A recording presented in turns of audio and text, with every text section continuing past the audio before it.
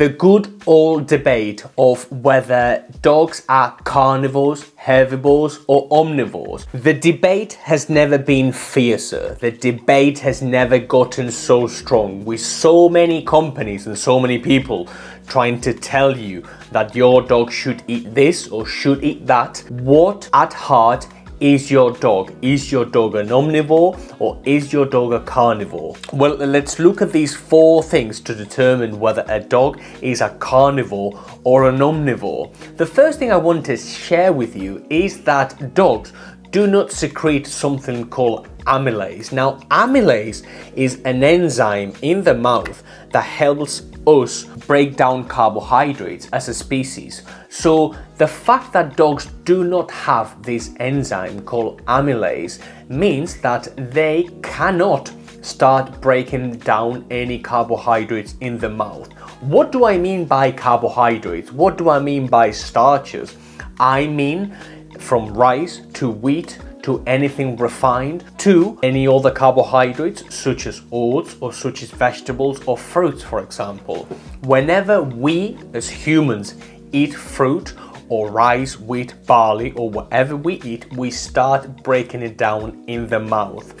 However, dogs do not have this enzyme called amylase, and they therefore cannot start digesting and absorbing all those nutrients until later on.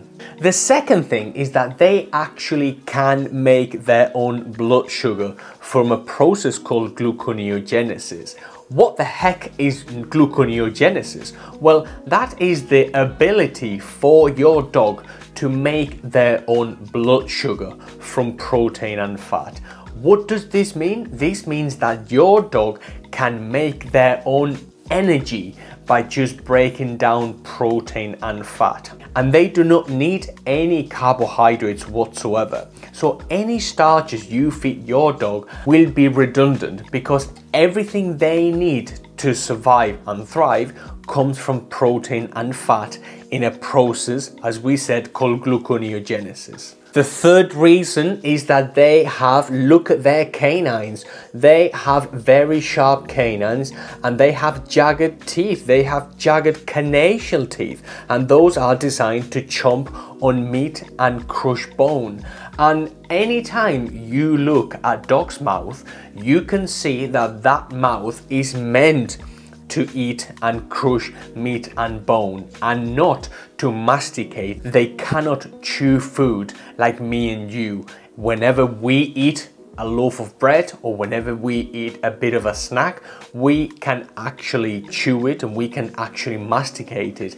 If you look at any dog, the way they eat the food is by ripping it or trying to rip it and then swallowing it whole or trying to wolf things down. And that is a very clear indication that they are more carnivores than anything else. And the fourth one is that eyes of predators, eyes of carnivores, tend to point forward in the animal kingdom.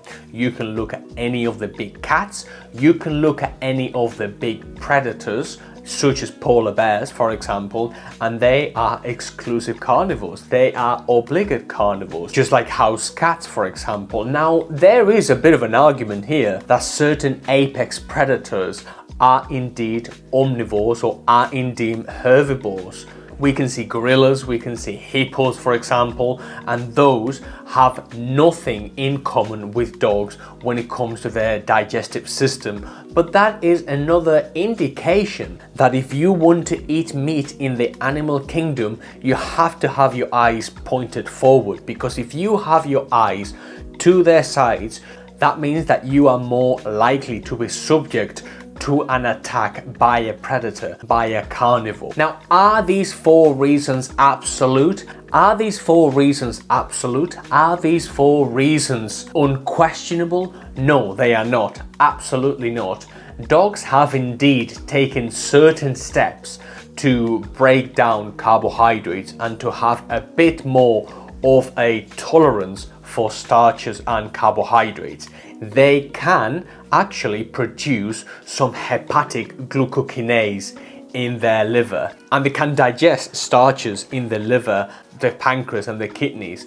This, however, shouldn't be taken as a lot of companies and a lot of people who just think that they have a rabbit or they have something else and they try to modify their diet. A dog's primary diet should try to mimic, should try to replicate what the dog would eat in the wild, as it were.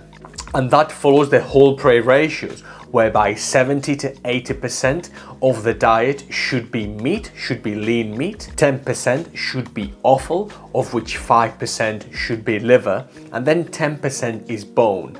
And within those parameters, if you want to add a few starches, a few fruits, a few vegetables, nothing too intrusive, then that is okay. The problem becomes for dogs whenever we add refined carbohydrates into the mix, whenever we try to put wheat gluten in the food to cheapen out the dog food and then label it whatever we want to label it, as a lot of big corporations do. Whether we agree or not that dogs are carnivores and what they need and what they don't need to survive, I want you to think, is this going to help my dog or is this going to hinder my dog's health? And if you are a bit lost about your dog's diet and what they should eat, you should watch this video next.